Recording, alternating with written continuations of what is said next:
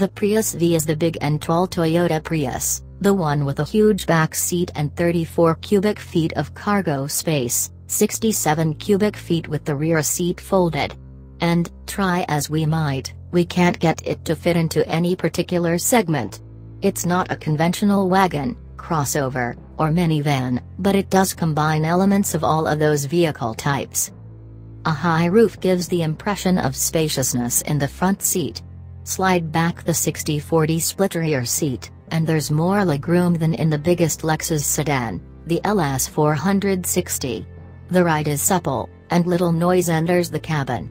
Passenger comfort is excellent, which means it's perfect for ride-sharing or taxi use. Just remember, it's not much fun to drive. The Prius V uses the hybrid drivetrain of the previous generation Prius. An efficient 1.8-liter four-cylinder engine pairs with two AC motor generators that are fed by a small nickel-metal hydride battery. Driving to stay in EV mode, where the Prius is using only the main electric motor, requires a gentle foot on the accelerator, gentle to the point that other drivers may become annoyed. When more power is needed, the engine starts up immediately and seamlessly participates in moving the car via a planetary gear set adjusted by the smaller electric machine. When the Prius V is stopped in traffic, the gasoline engine shuts off to save fuel. 4 trim levels